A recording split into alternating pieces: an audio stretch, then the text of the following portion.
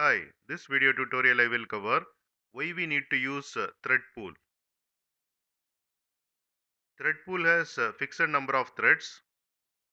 Each thread will get a new task to execute and it will execute the task. Once task execution is over, the thread will be returned to the thread pool and it will wait for next task to execute. This is the life cycle of each thread in the thread pool.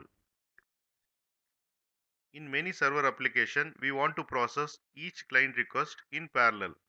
For that, if we choose traditional approach of creating one thread per request, then it will have a lot of issues. Suppose say there are 100,000 requests are coming to your application. To process 100,000 requests, if we create 100,000 threads, then it will consume lot of system resources and memory.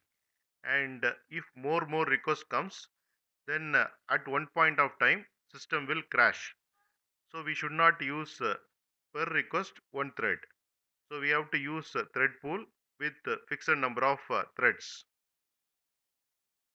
And this is about why we need to use thread pool.